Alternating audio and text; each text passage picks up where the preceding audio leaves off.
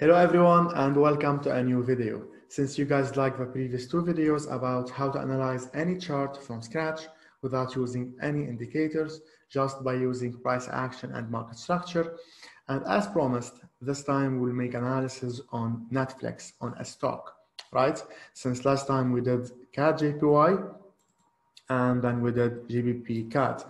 If you haven't watched it yet, I will make sure to attach the links in the description section below.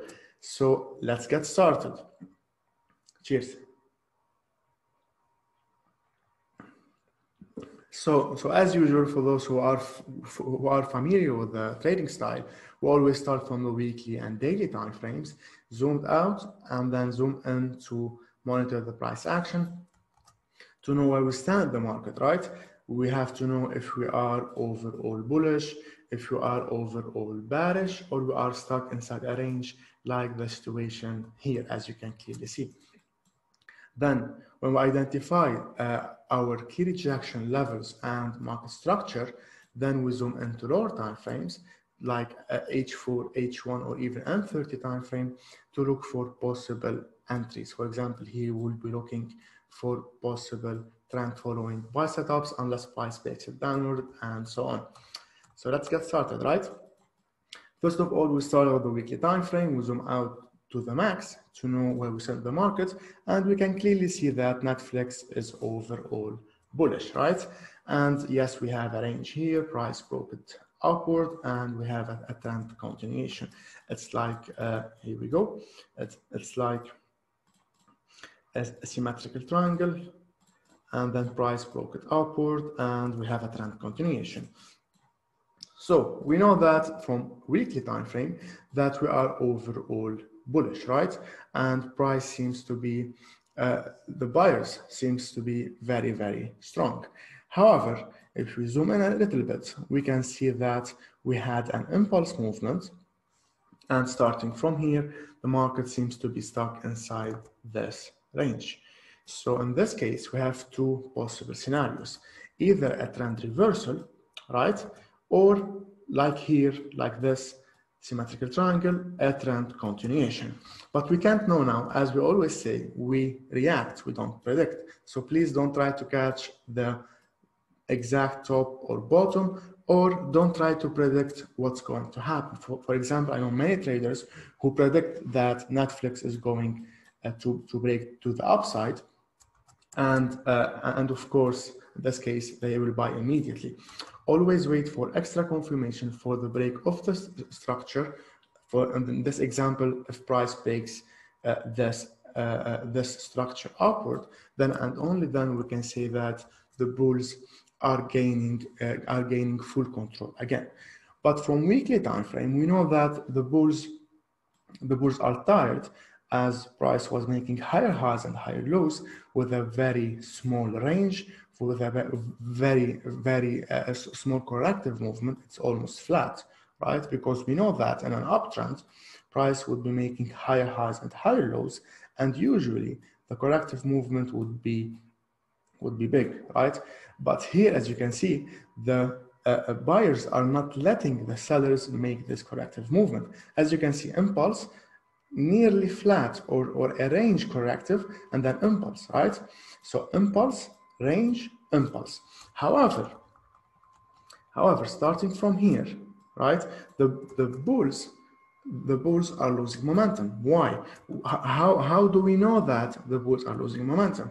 Because they aren't able to push price like before. If they were able to push price like before, we would see a range, impulse, range, impulse, right? Here we have a range and we would see an impulse. However, we can clearly see that the bulls couldn't make even a higher high, which means that they are losing momentum. Here's our previous high, and in this case, since price never made it there, we can call it our all-time high, or also known as A, T, and H. Okay, so Netflix is currently sitting around its. Give me a moment. So Netflix is currently sitting around its current new because his price was around here, he was our all-time high. Then price made a new all-time high. So for now, here's, or here, if we can be precisely, here's our new all-time high. So for Netflix to trade any higher, it has to break above this area, right? So for now, from a weekly perspective, we can say that we know that the market might reverse. We know that the buyers aren't strong enough as they were before, but the reversal isn't confirmed yet. Why? And when the reversal would be confirmed?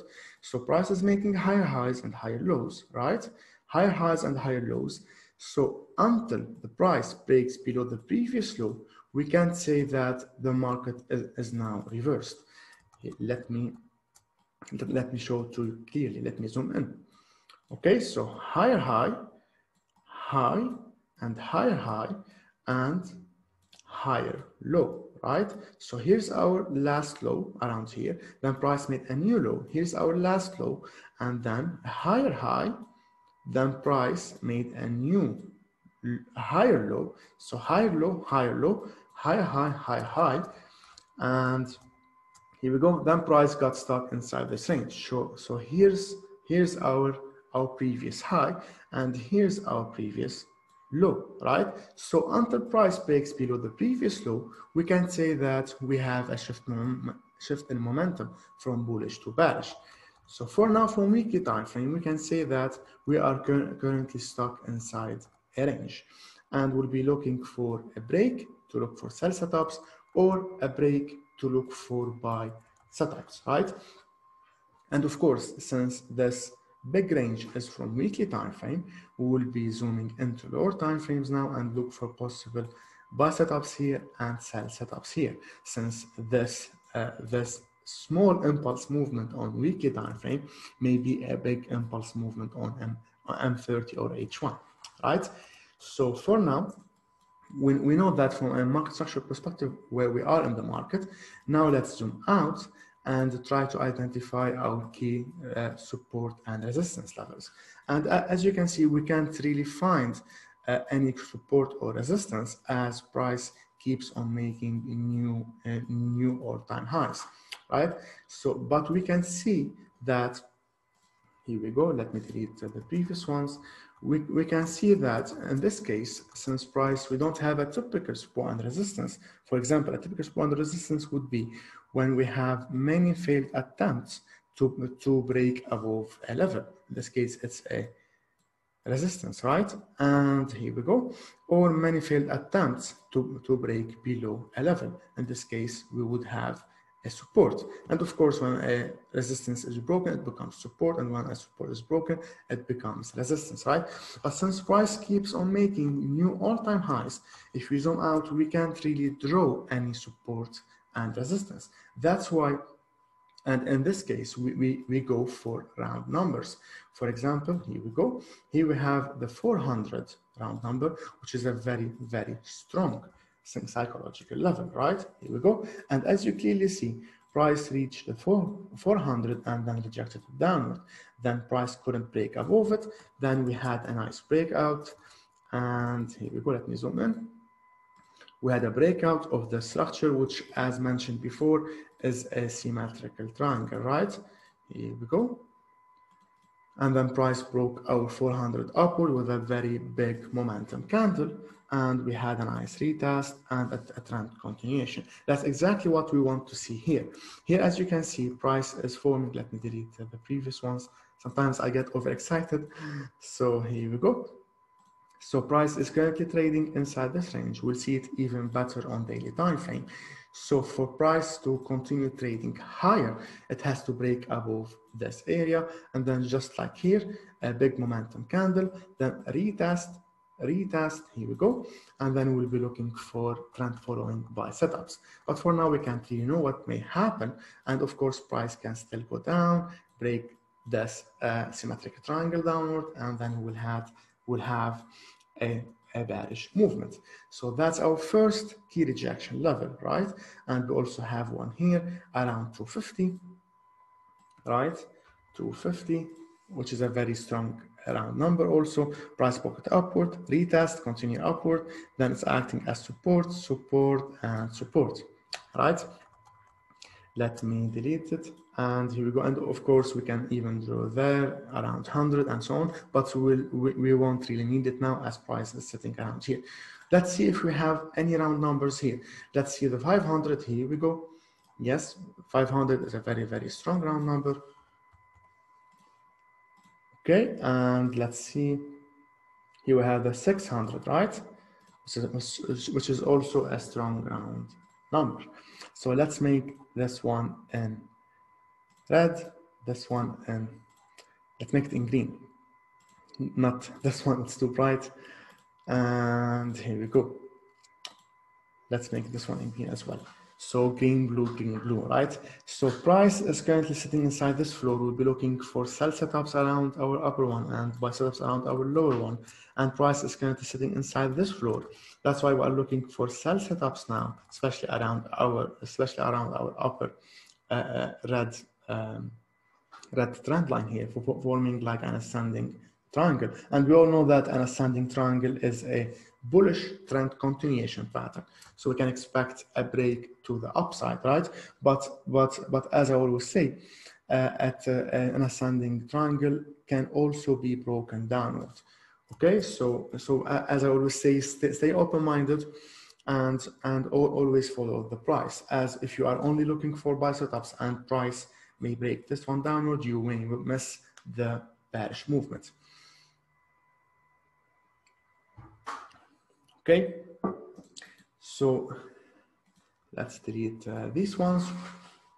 So from weekly time frame, look how many information we can gather just from weekly time frame. Imagine if we zoom into lower time frames.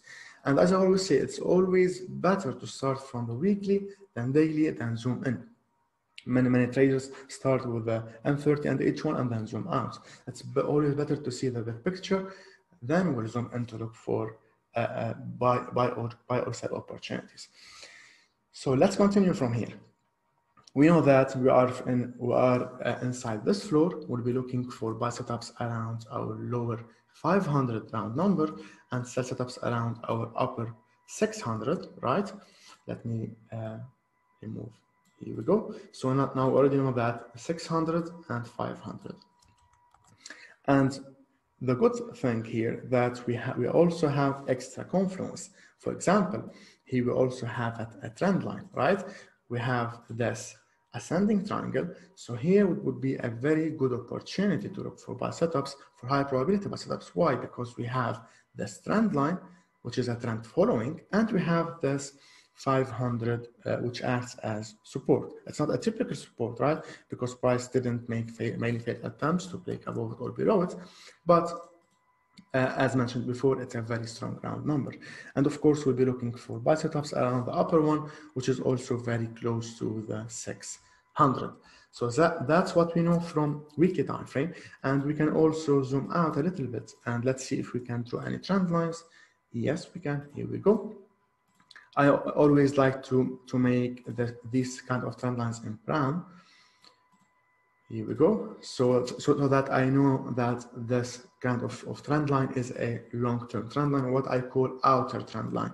So OUTER, it's an outer trend line to give us an overall bias and overall direction. And I always try to make an offset. Here we go.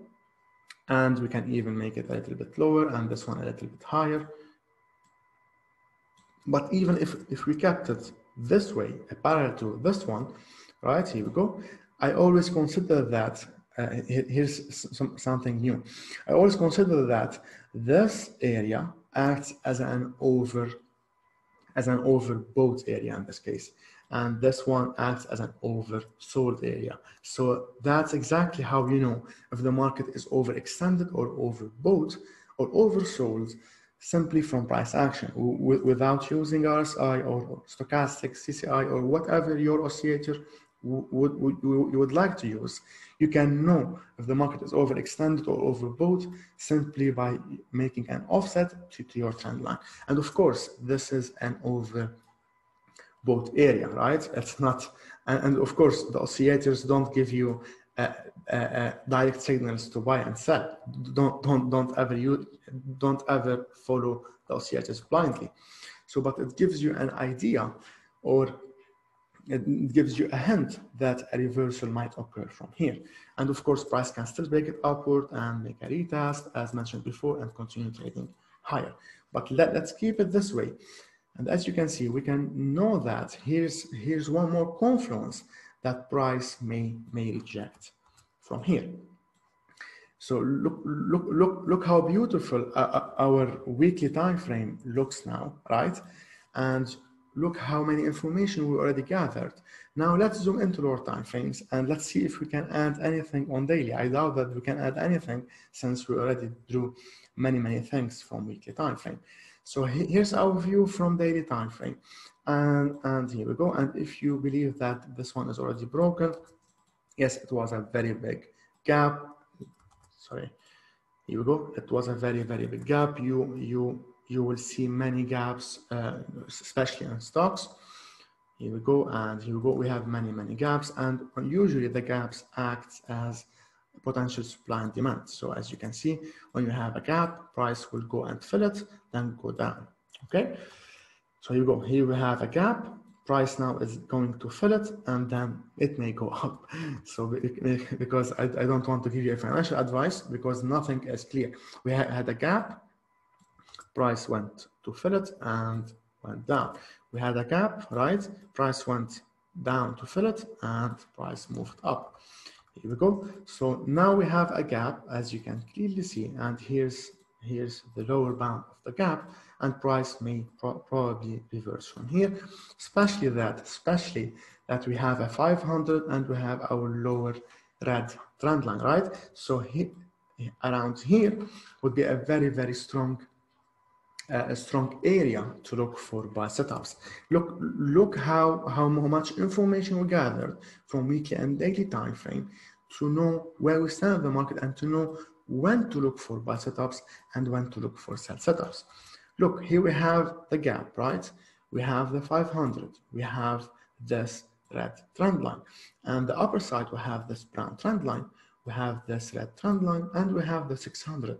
So around here, which is an area, or don't ever draw laser lines on your chart or laser levels that I'm going to look for buy setups at the 500 exactly, right?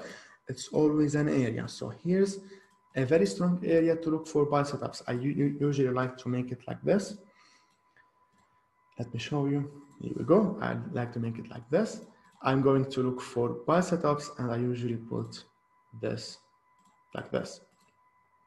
I'm going to look for longs for buy setups as price approaches this area, and I'm going to look for sell setups as price approaches this area. For now, I've deleted it to make our chart cleaner, and now we'll zoom into lower time frames. And of course, as mentioned before, since this one is broken, it's not really broken, as we had a gap and then price went down. For a level or a zone to be broken, we want two big momentum candles. For now, as you can see, we only had one momentum candle. Now, if we had another big momentum candle, then we can say that this one is broken and we'll be looking for buy setups on its retest. But it's not really broken yet.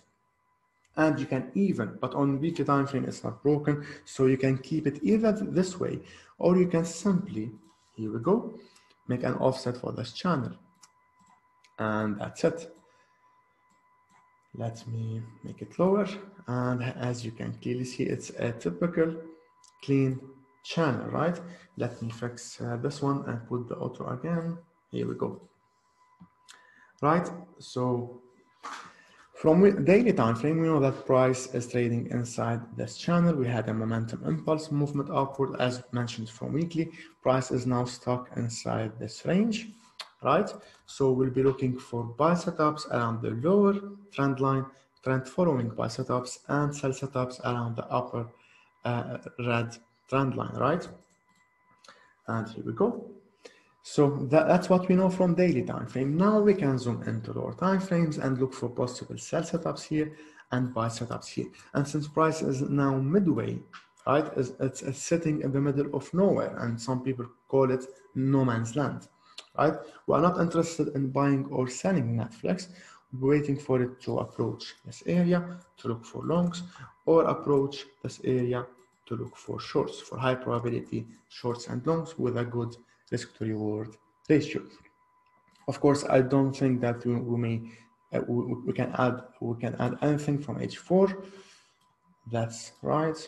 Now we can zoom into a H1 and M30 time frame to look for possible buy setups. For now, price from a short-term perspective, price is overall bearish, right? Here we go. Lower lows and lower highs, right? Lower high, lower high, lower high, and lower low, lower low, lower low. So we are in a bearish trend from a short-term perspective. But since price is approaching a very, very strong area, as mentioned before, we have our gap that needs to be filled, right? We have our 500 and we have our red trend line. So from here, we'll be looking for buy setups, for trend following buy setups in this case. So that's why let's zoom in and we'll try to draw trend lines. Here we go. Let me extend it around here and let's make it in orange since we already have many colors, right? So for now, we know that we are overall bearish and we can even make an offset, and here we go.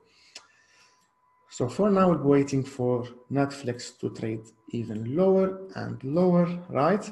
And then we'll be looking for buy setups when the last high is broken upward. So price doesn't have to make this movement exactly, but we'll be waiting for a new swing.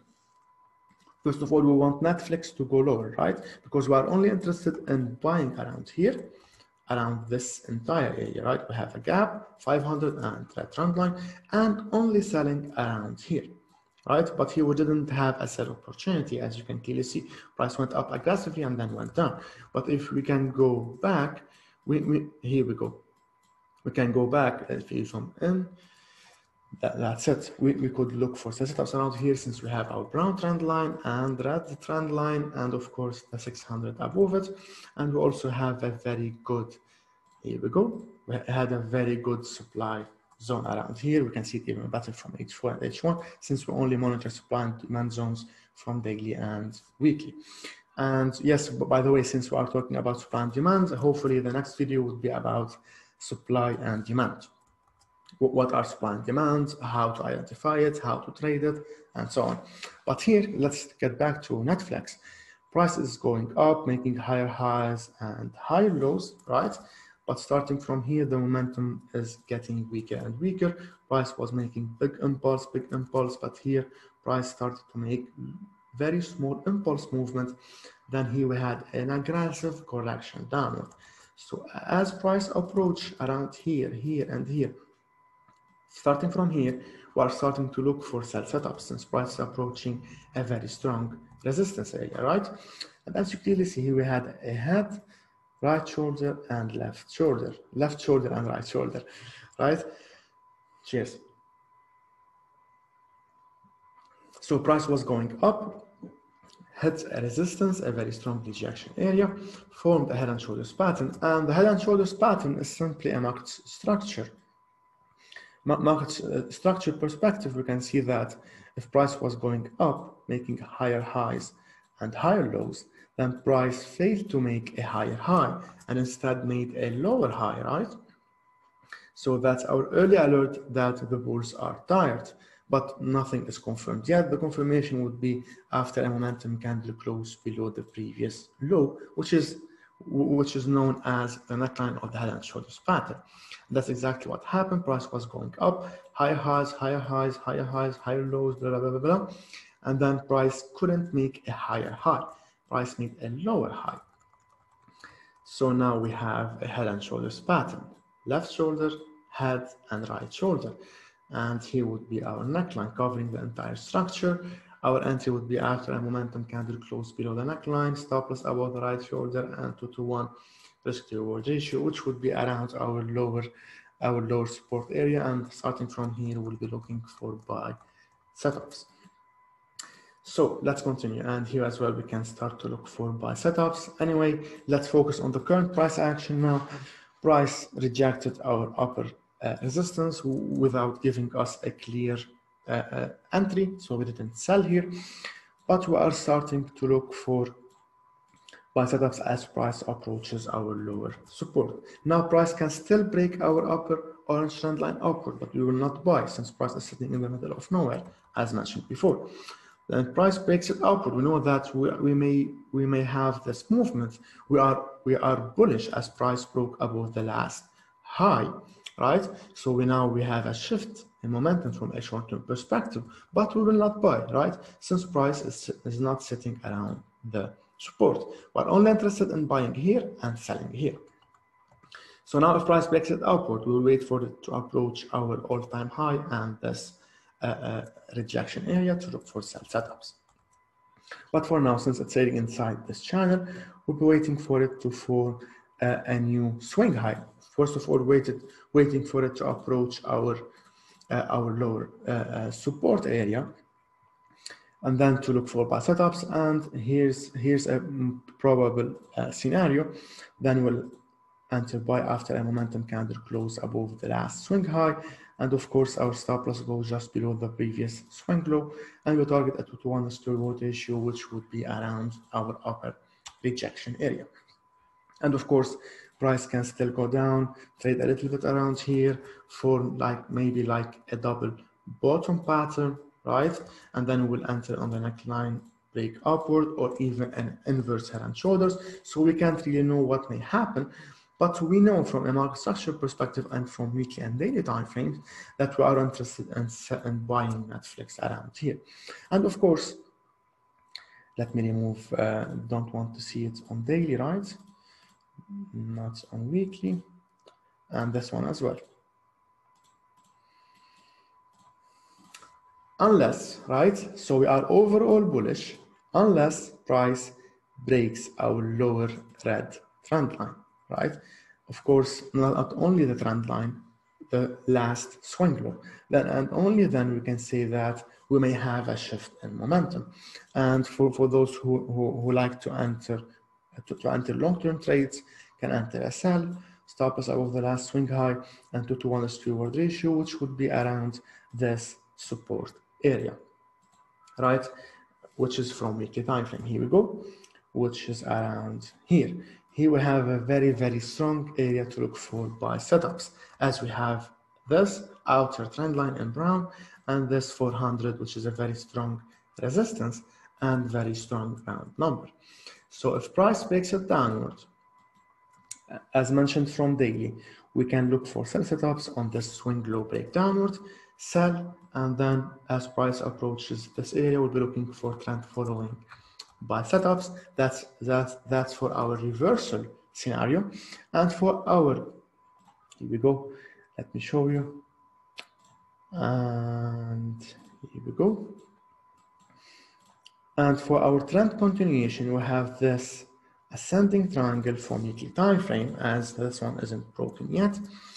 In this case, to have a trend following setup, just like what happened here, we want a big bullish candle, very big one, or at least two, either a very, very big one or two small ones, okay? Not very small, momentum ones, but either a big one or two smaller ones, okay?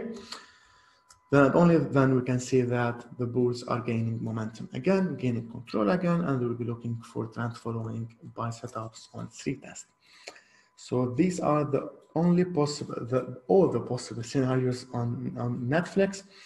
And hope you liked the video, and I'll see you on the next one. If you have any questions or would you like me to talk about a specific topic, as I'm running out of ideas, just you can feel free to let me know in the comments, and I would be happy to add it to my video list. And hopefully next time would be about supply and demand.